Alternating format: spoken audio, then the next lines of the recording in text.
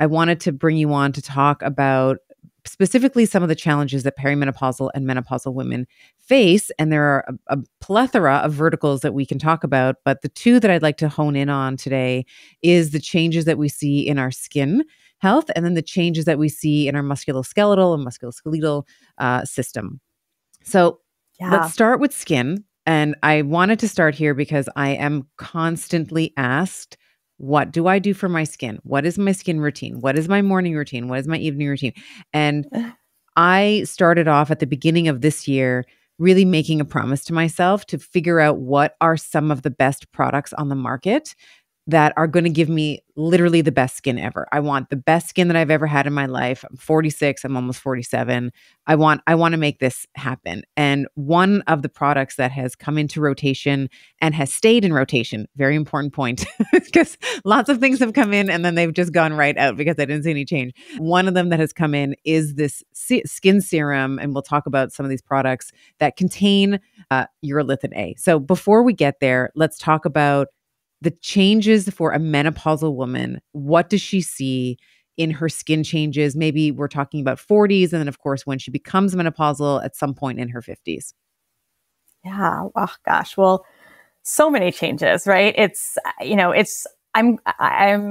just turned 49, right? So I'm sort of in the throes of perimenopause myself. And the more that I experience this and research it, the more I'm just sort of blown away by how much estrogen does for us, right? Like, unfortunately, I think so much of us were just taught about estrogen and progesterone, and not even testosterone necessarily, right? But that these are just like our regulators of our cycle, and that's all they do.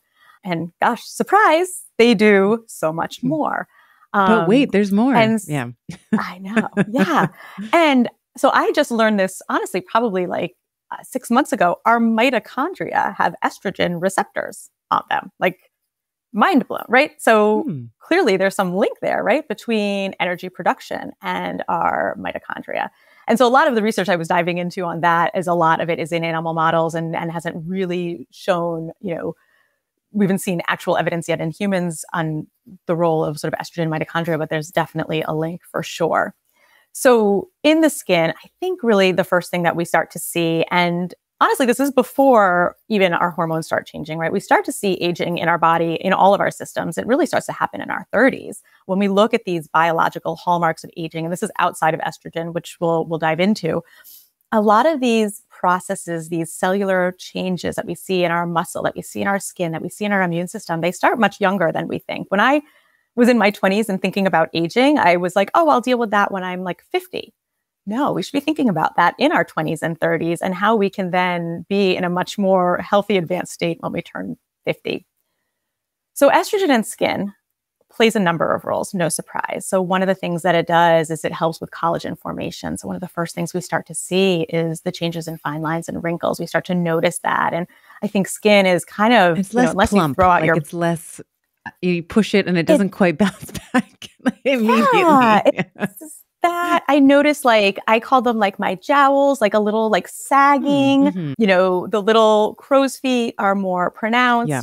And I even noticed that, like, when I used to use like creams and lotions, and I also like have been in love with our skincare products as well. And it's really changed the way that I focus on my skin health. But, when I was using sort of lower quality ingredients, like I would notice even those little like fine lines and wrinkles that used to plump when I put a moisturizer on, like by the end of the day, that was like all that benefit was gone.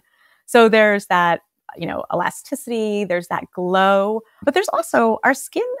I think we forget this often, is that our skin is an organ, right? And it has a job to do besides just how we look. So it is a barrier to environmental, pathogens.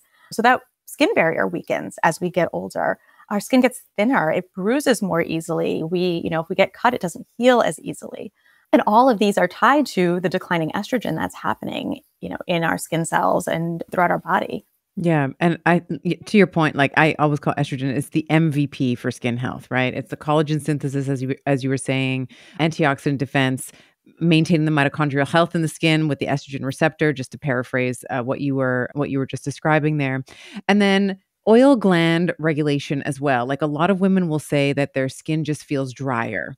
And part of that's testosterone, right? Because we know testosterone For upregulates the sure. sebaceous glands, et cetera. I have teenage boys, so I'm very, very aware of they're very much surging testosterone and some of the effects Yes. that can have on their skin. So the declining testosterone and the declining estrogen for a woman often leaves her skin feeling very dry. Let's talk a little bit. Right. So the dryness and itchy. That's the other thing, is very itchy. I Yeah. was just going to say that too. There's all sorts of like, I don't want to call them, let's call them uncommon symptoms that are still symptoms, right? So there's many women notice dryness, but other women start to notice acne happening at this point in their transition. Mm. Itchy skin, I hear that so often. And just sensitivity, like skin that didn't used to be sensitive just feels very sensitive to products, or that's something I've just even noticed. Like I will wake up and just sometimes I'm like, my skin feels more sensitive today. I don't know what that is. Mhm. It's a little more red. It's a little more pinkish. It just feels a little raw. Yeah. And so the skin is going to now lose its ability to retain moisture, right? If it's feeling very dry, very itchy. A lot of women will say their ears get very itchy, which I think is very interesting as well. Sensitivity, as you mentioned. And then the other thing is hyperpigmentation or just uneven pigmentation. I have a little bit of that from, worshiping the Italian sun, sort of along the cheeks, a little bit of darkness kind of along the bone that still thankfully covers up with a little bit of tinted sunscreen. But still noticing like that uneven pigmentation, melasma for some women. Where and why is that happening for women in perimenopause and menopause? So I think, there's two things to remember, right? One is that part of that also is due to the changes in hormones, right? As women who were pregnant, a lot of women notice also melasma, dark spots happening Mhm. as their hormone levels surge and change. The other thing that we also have to remember is that, we're in our 40s and our 50s, and we're also now seeing the accumulation of sun damage, which is actually the number one cause of skin aging. So 80% of our skin aging isn't really from it. I think because we go through a bit of a drastic change in our hormones, it feels like everything is happening at once. Mhm. But 80% of skin aging is really from the damaging effects of our environment. And so then when you kind of add that on to the changes that are happening with estrogen, it really starts to feel like an accelerated process. So a lot of those dark spots may also just be, I'm in your same age group, right? I was out there with the reflectors and the baby oil. Mhm. And so I think it's also just the sun damage is now really starting to. And so how can let's tie this back to urolithin A. So these are some of the changes that we see in menopause. Why is urolithin A significant here for skin health? What are some of the proposed benefits that we can either through, and you can tell me if it's better to orally, to take urolithin A as a supplement or to topically apply it to the skin, maybe both. What are some of the benefits of urolithin A in terms of mitigating or attenuate to, improve some of these skin related changes that we see in menopause? That is really the secret to the success here. So it is making mitochondria. We're able to recycle them, revamp them, surge up the energy that's happening inside the cell. And the way to really best do it is topically. Now, there first was an oral supplement that was on the market, and feedback, even though it wasn't studied for skin, feedback was happening like, wow, my skin is starting to look better. And so that really prompted this idea of like, well, can we, does it work topically?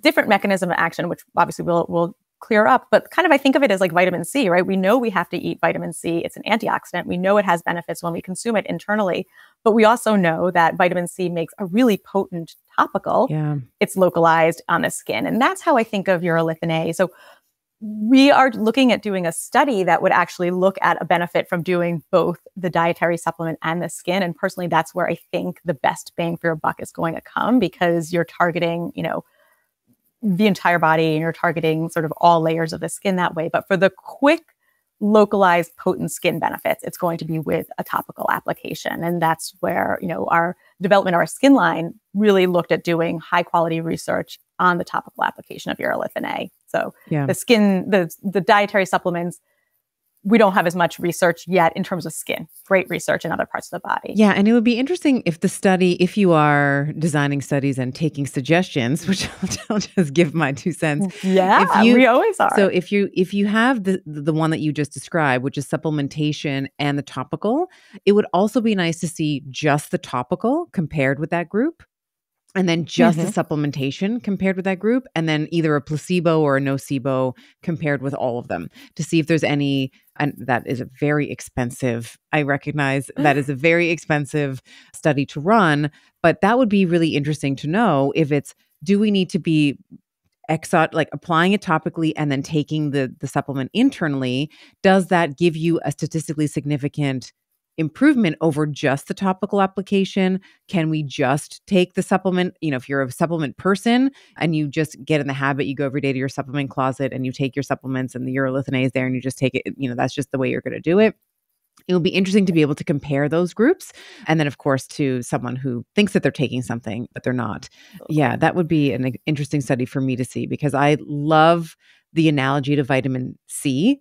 And side note, I haven't found a really good vitamin C serum. So if you have recommendations, I'll take them.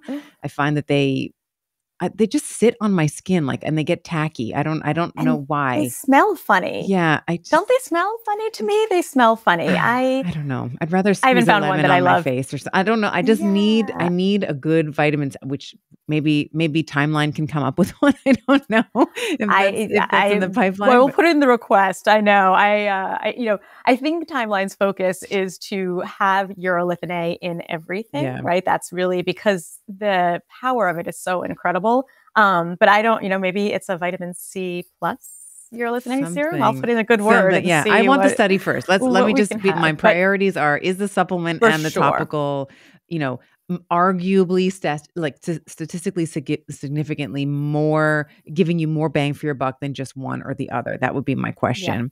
Yeah. And one of the things I'm curious to see too is, and as we dive into the research, I think this will showcase the commitment to science that Timeline does is, skin, sometimes that's very subjective, right? Like, I think I look better, or my significant other told me I look better. And so the research that we do uses high-tech imaging and is actually measuring, wrinkle depth and wrinkle volume, and is doing, cellular studies. So it would be really interesting, I think, to have very concrete evidence to show, because I think placebo, somebody might think it looks better. Right.